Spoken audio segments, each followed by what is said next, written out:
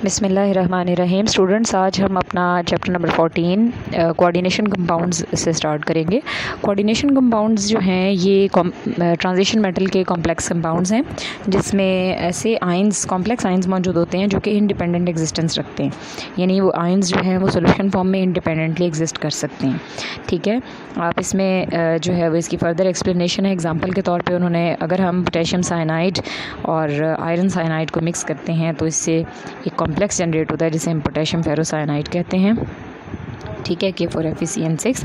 और जब इसको हम सॉल्यूशन फॉर्म में लेके आते हैं तो ये डिसॉल्व होकर दो पार्ट्स बनाता है, एक पॉजिटिव कैटाइन और एक नेगेटिव पार्ट एनाइन बनाता है। ठीक है, अब इसमें ये जो स्क्वायर ब्रैकेट्स में जो पार्ट शो किया गया है इस रिएक्शन में आप देख सकते हैं ये इसका कॉम्प्लेक्स आयन है। ठीक है, जब भी अब हम नेक्स्ट जो है वो पढ़ेंगे कि कॉम्प्लेक्स कंपाउंड्स के पार्ट्स कितने होते हैं। कॉम्प्लेक्स कंपाउंड्स के दो पार्ट्स होते हैं मेनली। जब भी हम उसको जो है वो कोई भी कॉम्प्लेक्स कंपाउंड को स्टडी करते हैं तो हम देख सकते हैं इसमें एक पॉजिटिवली चार्ज आयन होता है जिसे हम कैटाइन भी कहते हैं और एक नेगेटिवली चार्ज आयन होता है जिसे हम एनाइन कहते हैं। ठीक है, अब इसमें कॉम्प्लेक्स आयंस जो है एज ए कैटाइन वो आप देख सकते हैं। इसमें उन्होंने कॉम्प्लेक्स कैटाइन की एग्जांपल दी है, कॉपर टेट्रामाइनो क्यूपरेट आयन बना हुआ है ये। ठीक है, ये पॉजिटिवली चार्ज्ड कॉम्प्लेक्स आयन है। इसी तरह दूसरी एग्जांपल में आप देख सकते हैं टेट्रासाइनोफेरेट है, ये भी जो है वो complex negatively charge complex ion है। ठीक है, अच्छा अब इसमें कंपोनेंट्स की अगर बात करें कॉम्प्लेक्स, इसमें क्या होता है कि पॉजिटिवली और नेगेटिवली चार्ज्ड आयन होता है। ठीक है, जो कि कॉम्प्लेक्स नहीं होता। ठीक है, इसके अलावा इसमें एक सेंट्रल मेटल एटम होता है। ठीक है, और सेंट्रल मेटल एटम जो है जिसके साथ जो कि एक ट्रांजिशन एलिमेंट ही होता है। ठीक है, और इसमें इलेक्ट्रॉन पेयर डोनर्स होते हैं जो कि सेंट्रल मेटल को इलेक्ट्रॉन पेयर जो है वो डोनेट करते हैं। ठीक है, अब इसमें डिपेंडिंग अपॉन के सेंट्रल मेटल एटम क्या है, वो उसकी कैपेसिटी कितनी है, उस पर उतने लिगेंड्स जो है वो जितने इलेक्ट्रॉन पेयर को अकोमोडेट कर सकता है उसके साथ उतने ही लिगेंड्स। लिगेंड क्या होता है, जो कि इलेक्ट्रॉन पेयर डोनेट करता है सेंट्रल मेटल एटम को। ठीक है, अब इसमें लिगेंड की आगे उन्होंने डिफाइन किया। लिगेंड जो है ये यूजुअली एनाइंस होते हैं, एटम भी हो सकते हैं। ठीक है, न्यूट्रल मॉलिक्यूल भी हो सकते हैं जो कि सेंट्रल मेटल एटम को सराउंड करते हैं और उसे इलेक्ट्रॉन पेयर जो है वो डोनेट करते हैं। अब इसमें लिगेंड की टाइप्स जो है वो डिपेंड करती हैं कि वो कितने number of electron pair donate करते हैं। अगर तो कोई लिगेंड एक electron pair one electron pair donate करता है तो उसे हम मोनोडेंटेट लिगेंड कहते हैं। इसकी डिफरेंट एग्जांपल्स उन्होंने दिए हैं। नेगेटिवली चार्ज लिगेंड है fluoride, chloride, bromide, iodide, hydroxide, cyanide. ठीक है, न्यूट्रल भी लिगेंड हो सकते हैं मोनोडेंटेट, जैसे कि वाटर है, अमोनिया है, कार्बन मोनोऑक्साइड है। इसी तरह ऐसे लिगेंड्स भी होते हैं मॉलिक्यूल जो कि एक टाइम में हमें दो इलेक्ट्रॉन पेयर डोनेट करने की कैपेसिटी रखते हैं। ऐसे लिगेंड्स को हम बाइडेंटेट लिगेंड्स कहते हैं। इसमें एग्जांपल्स दिए हैं, कार्बोनेट है, सल्फेट है, ठीक है, ऑक्सलेट है, डाईअमाइनो है, इसके अलावा डाईमिथाइलअमीन है। तो ये जो है वो बाइडेंटेट की एग्जांपल्स हैं। ठीक है, इस यहाँ पर और भी एग्जांपल नीचे उन्होंने फिगर में उनके स्ट्रक्चर्स ड्रॉ किए हमें। देन ट्राइडेंटेट लिगेंड होते हैं। ट्राइडेंटेट लिगेंड ऐसे लिगेंड होते हैं जो कि 3 जिसमें डोनेटेबल इलेक्ट्रॉन पेयर हों। आपके सामने एग्जांपल दी हुई है, डाईइथिलीन ट्राइअमीन है। नेक्स्ट जो है वो हेक्साडेंटेट लिगेंड है। हेक्साडेंटेट लिगेंड जो है जो कि 6 इलेक्ट्रॉन पेयर डोनेट कर सकते हैं। इसमें आप एग्जांपल देख सकते हैं, एथिलीन डाइमीन टेट्राएसीटेट जिसको हम EDTA के नाम से जानते हैं। और EDTA जो है ये एक ऐसा लिगेंड है जो कि एक ही टाइम में सेंट्रल मेटल एटम को 6 इलेक्ट्रॉन पेयर जो है वो डोनेट कर सकता है। अब कोऑर्डिनेशन नंबर और लिगेंसी क्या होती है कि कोई भी यानी ट्रांजिशन मेटल या सेंट्रल मेटल एटम जितने इलेक्ट्रॉन पेयर को अकोमोडेट कर सकती है उसकी वो लिगेंसी कहलाती है या उसका कोऑर्डिनेशन नंबर कहलाता है। या हम इन अदर वर्ड्स हम इसको इस तरह से भी डिफाइन कर सकते हैं। हम ये कह सकते हैं कि ये न्यूमेरिकली ये वो वैल्यू है। अगर हम किसी भी कॉम्प्लेक्स कंपाउंड को देखते हैं तो हम देख सकते हैं कि सेंट्रल मेटल एटम के साथ जितने लिगेंड अटैच होते हैं वो उसकी लिगेंसी कहलाती है। जैसे कि एग्जांपल नंबर 1 में आप देख सकते हैं, iron is the central metal atom, इसके साथ 6 साइनाइड लगे हुए हैं तो इसका मतलब इसमें आयरन का कोऑर्डिनेशन नंबर क्या है, 6 है। इसी तरह आप देख सकते हैं सेकंड एग्जांपल में कॉपर के साथ 4 अमाइनो लगे हुए हैं तो 4 इसका कोऑर्डिनेशन नंबर है। इसी तरह सिल्वर के साथ आप देख सकते हैं 2 अमाइनो लगे हुए हैं तो इसमें सिल्वर का कोऑर्डिनेशन नंबर 2 है। इसी तरह निकल में यहाँ पे निकल टेट्राकार्बोनाइल में 4 कार्बोनाइल लगे हुए हैं तो इसका मतलब इसमें लिगेंसी इसकी जो है वो क्या है, 4 है। ठीक है, कोऑर्डिनेशन स्फीयर क्या है? कोऑर्डिनेशन स्फीयर जो है जिसके अंदर सेंट्रल मेटल एटम हो, लिगेंड्स हो और उन्हें स्क्वायर ब्रैकेट के अंदर शो किया जाए, इस पार्ट को part of this part of complex compound is known as coordination sphere. ठीक है, अब कोऑर्डिनेशन सफ़ियर जो है इसमें पॉजिटिव चार्ज भी हो सकता है और नेगेटिव चार्ज भी हो सकता है। ठीक है, दोनों ही charges depending upon the situation कि सेंट्रल मेटल एटम के साथ जो लिगेंड लगा है वो पॉजिटिवली चार्ज लिगेंड है, नेगेटिवली चार्ज लिगेंड है, न्यूट्रल लिगेंड है, कौन सा लिगेंड है, इसके ऊपर बेस करके हम कोऑर्डिनेशन सफ़ियर पे चार्ज लगा सकते हैं।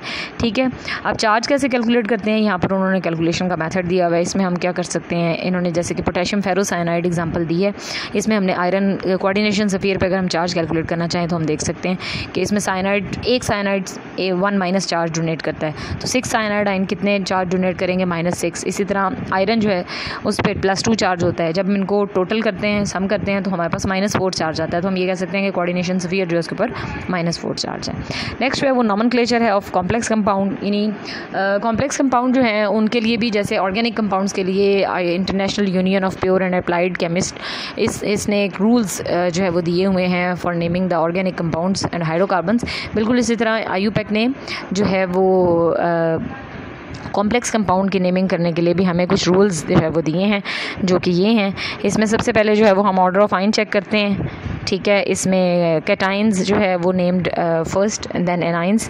जब कैटाइंस का नेम पहले लिखा जाता है और एनाइंस का नेम बाद में लिखा जाता है, जैसे कि हमारे पास ये कंपाउंड है, इसमें जो हमारा कोऑर्डिनेशन सफ़ियर है वो नेगेटिवली चार्ज आइन है और बाहर पोटेशियम जो है ऊपर कैटाइन है, तो पोटेशियम का नाम पहले लिखा जाएगा और कोऑर्डिनेशन सफ़ियर का नाम बाद में लिखा जाएगा। ठीक है, नेमिंग की अगर बात की जाए तो जो नेगेटिवली चार्ज होते हैं लिगेंड्स, उसके एंड पे O आ जाता है। जैसे फ्लोराइड से फ्लोरो बन जाएगा, क्लोराइड से क्लोरो बन जाएगा, ब्रोमाइड से ब्रोमो बन जाएगा, आयोडाइड से आयोडो बन जाएगा, साइनाइड से साइनो बन जाएगा, एसीटेट विल बी एसीटेटो और ऑक्सलेट विल बी ऑक्सलेटो। ठीक है, न्यूट्रल लिगेंड जो है उनके कुछ स्पेशल नेम्स होते हैं, जैसे वाटर को हम एक्वा कहते हैं और एक्वो भी कह सकते हैं, और अमोनिया को हम अमाइन कहते हैं, कार्बोनिल का नेम है। ये न्यूट्रल लिगेंड्स हैं। इसी तरह पॉजिटिवली चार्ज लिगेंड जो हैं उसके लास्ट में हम IUM लगा देते हैं। जैसे कि हाइड्राजीन है तो उसके साथ हाइड्राजीनियम लगा देंगे, नाइट्रो है तो उसको नाइट्रोसीलियम कर देंगे, अमाइनो है तो उसको हम अमोनियम कर देंगे। ठीक है, तो ये इस तरह से नेमिंग हम पॉजिटिवली चार्ज लिगेंड की करते हैं। अब ऑर्डर ऑफ लिगेंड्स समटाइम्स हमारे पास ऐसे कॉम्प्लेक्स कंपाउंड भी होते हैं जिसमें एक से ज़्यादा लिगेंड हो, तो फिर उसमें हम नेमिंग कैसे, उसमें क्या करते हैं कि अगर एक से ज़्यादा लिगेंड लगे होते हैं तो अल्फ़ाबेटिकली हम उनको अरेंज करते हैं। अल्फ़ाबेटिकली जो पहले आएंगे उनके नाम पहले लिखे जाएंगे, जो अल्फ़ाबेटिकली बाद में आते हैं उनके नाम बाद में लिखे जाएंगे। और अगर एक ही तरह के लिगेंड 2-3 दफ़ा मौजूद हों तो 2 के लिए डाई, 3 के लिए ट्राई, एट्सेट्रा, इस तरह से हम यूज़ करते हैं। ठीक है, और इसके अलावा नेक्स्ट जो है वो termination of name of metal, यानी मेटल का नेम हम कैसे ऐड करते हैं। अगर तो मेटल के ऊपर पॉजिटिव चार्ज है तो उसके ऊपर ATE आ जाएगा। ठीक है, अगर यानी कॉम्प्लेक्स जो आयन है वो नेगेटिवली चार्ज है तो फिर मेटल जो है उसके लास्ट में ATE लिख देंगे। ठीक है, जैसे कि इसमें हम लिख देते हैं फेरेट, पोटेशियम हेक्सासाइनो फेरेट, और उसके बाद स्क्वायर ब्रैकेट्स में हम जो है वो उसकी वो ऑक्सीडेशन स्टेट मेंशन कर देंगे। ठीक है, और ऑक्सीडेशन नंबर ऑफ मेटल जो है वो लास्ट में शो कर देते हैं।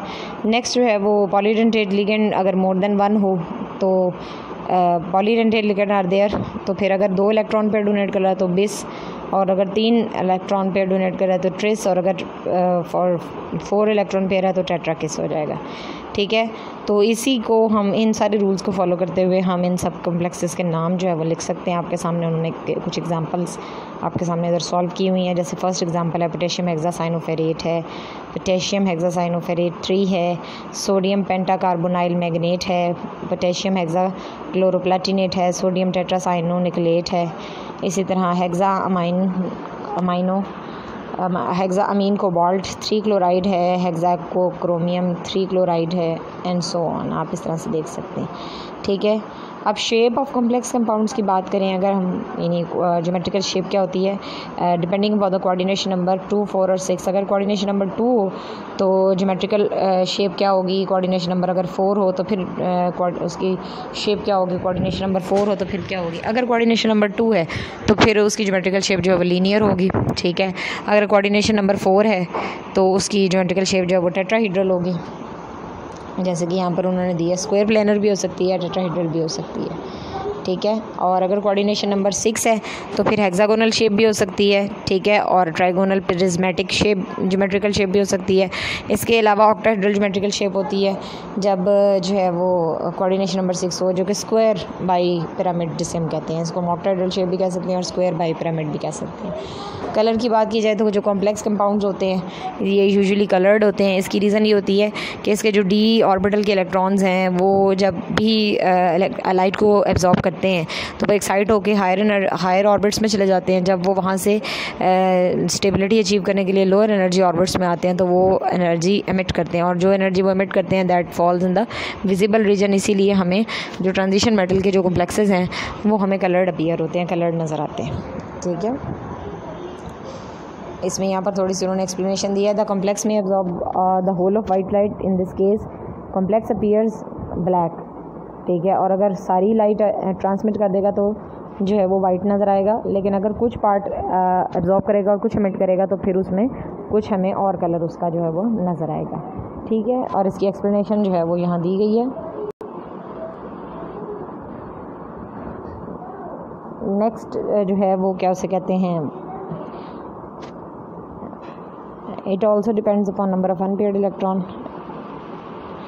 नेक्स्ट जो है वो कुछ ट्रांजिशन एलिमेंट्स की यहाँ पर इंपॉर्टेंट ट्रांजिशन एलिमेंट्स की केमिस्ट्री डिस्कस की गई है, जिसमें सबसे पहले वेनेडियम है, ठीक है। इसमें हम इस टॉपिक में पढ़ेंगे conversion between various vanadium oxidation states, the use of vanadium oxide as a catalyst in the contact process, ठीक है। अब इसमें वेनेडियम की आप ऑक्सीडेशन स्टेट्स देख सकते हैं। It covers the range of oxidation state from -1 0 to +1 +2 +3 +4 and +5 oxidation state. ये सारी यानी वेनेडियम जो है वो इन सब ऑक्सीडेशन स्टेट में एग्जिस्ट करता है, लेकिन ये सारी स्टेबल नहीं है। सबसे मोस्ट स्टेबल जो इसके ऑक्सीडेशन स्टेट्स हैं वो +4 और +5 हैं, ठीक है। इसके कंपाउंड्स आप देख सकते हैं वेनेडियम के, ठीक है। ये इसके कंपाउंड्स उन्होंने दिखाए हुए हैं। यहाँ पे आप इसकी physical state and association of vanadium pentoxide दी गई है। ये येलोइश रेड पॉइजनस पाउडर होता है, ठीक है। इसका मेल्टिंग पॉइंट जो है वो 670 डिग्री सेल्सियस है, स्लाइटली सॉल्युबल है वाटर में, और जब ये वाटर में डिज़ोल्व हो जाता है तो ये पेल येलो कलर बनाता है और स्लाइटली एसिडिक इन नेचर होता है, ठीक है। और इसकी रिवर्सिबल डिसोसिएशन होती है 700 to 1125 डिग्री सेल्सियस की टेम्परेचर रेंज के दरमियान, ठीक है। यानी अगर टेम्परेचर इससे कम कर दिया जाएगा तो ये वापस अपनी पुरानी फॉर्म में आ सकता है, वापस ऑक्सीडाइज होके वेनेडियम पेंटॉक्साइड बना देगा, ठीक है। अब इसमें नेक्स्ट जो है वो उसकी कन्वर्जन दी हुई है। अगर हम अमोनियम और वेनेडियम के इस कंपाउंड को जो है वो ऑक्सीडाइज करते हैं, इग्नाइट करते हैं, यानी जला देते हैं सिंपल, तो वेनेडियम पेंटॉक्साइड प्रोड्यूस होता है। इसके साथ अमोनिया गैस प्रोड्यूस होगी और वाटर।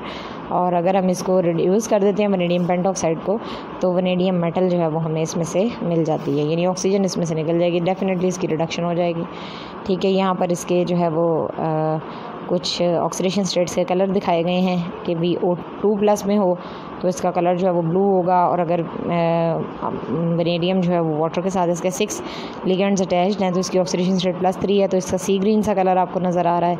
इसी तरह अगर इसकी ऑक्सीडेशन स्टेट इसी फॉर्म में +2 है तो उसका डार्क ब्लू या डीप ब्लू कलर आपको नज़र आएगा, ठीक है। इसके अलावा वेनेडियम जो है उसको हम कैटलिस्ट के तौर पे यूज़ करते हैं द कॉन्टैक्ट प्रोसेस, ये हमने स्टार्ट में भी डिस्कस किया था।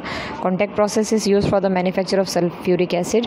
In this process one of the most important step is the conversion of sulphur dioxide two sulphur trioxide, and for this conversion we need a oxidising agent, and vanadium pentoxide is used as an oxidising agent as well as catalyst in this reaction, ठीक है।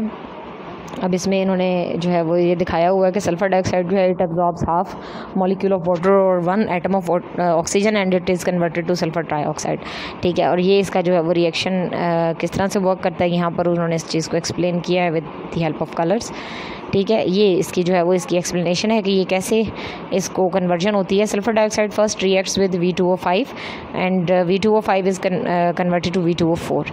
V2O4 reacts with half molecule of oxygen and again it is produced in it is converted to vanadium pentoxide. In other words हम ये कह सकते हैं कि इसमें जो है वो वेनेडियम पेंटॉक्साइड जो है वो जनरेट हो रहा है in the form of vanadium paint oxide जो है वो रीजनरेट हो जाता है, और रीजनरेट जो चीज़ हो जाती है किसी भी रिएक्शन में, तो हम ये कहते हैं कि वो जो है वो रीजनरेट होके वापस उसने जो है वो कैटलिस्ट को बना दिया, कैटलिस्ट वापस बन जाता है इसके अंदर। ठीक है, तो this is about the chemical properties and the reactivity of vanadium. इंशाल्लाह ताला we will discuss in the next